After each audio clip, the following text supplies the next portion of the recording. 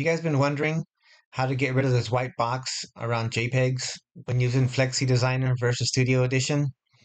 If you have, then I've got just a video for you guys. Hello everyone, my name is J.Rabbit. Thank you for checking out my YouTube channel, and I hope you guys find this video useful. So I know that there are a lot of websites, programs, and apps that'll remove backgrounds for you. Some of them require a paid subscription, and some of them are free. So this video here will be helpful to you guys that don't want to spend extra money or maybe want to save time by just doing it straight in FlexiDesigner. So as you guys know, if we try to apply a contour cut around a JPEG, it's going to make the contour cut around the white box, which is not what we want when we want to make stickers, or if you want to print a design out on some heat transfer vinyl to apply to a garment or maybe a tote bag. So let me show you guys how we're going to get rid of this white box. First thing is to click on your JPEG and then come up here on the left side on top, click bitmap, and then go down to make transparent. Your cursor is going to turn into a little wand, and so now you want to click on the white part. Now as you see, we got a bunch of little dancing ants around the design. Over here on the right, under tolerance, I believe the default was maybe 50 or 60.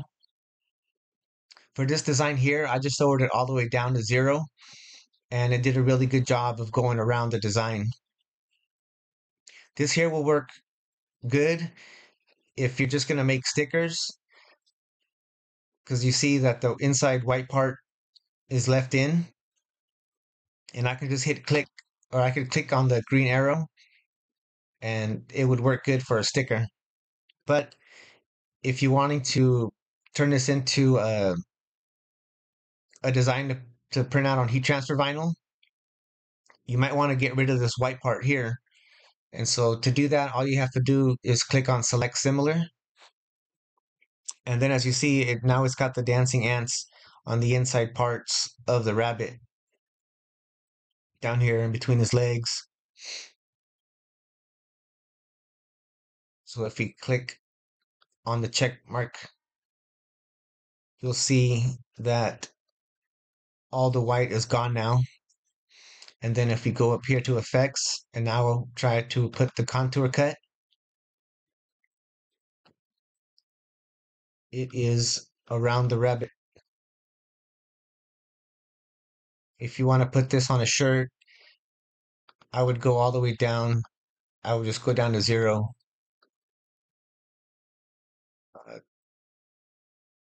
And then you'll see that it follows the inside pretty good.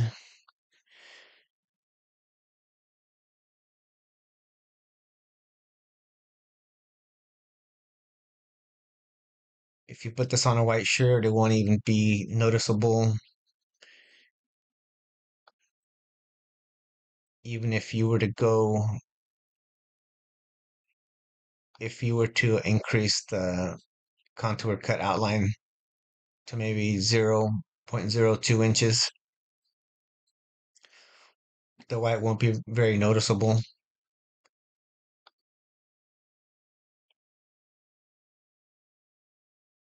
This rabbit over here is for a sticker, so it's got the white outline coming out pretty far.